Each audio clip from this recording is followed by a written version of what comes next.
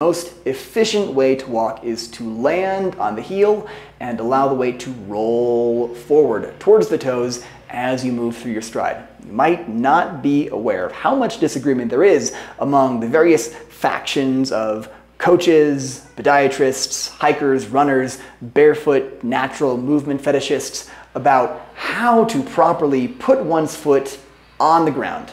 Some say midfoot, some say forefoot, some say outside of the foot, but heel striking is the way to go. We have studies that show plantigrade gait, i.e. striking the heel and rolling forward, is much more efficient than landing midfoot or forefoot. And despite what anyone might tell you, walking is a low impact activity.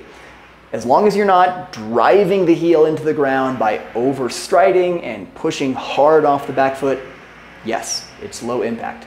If you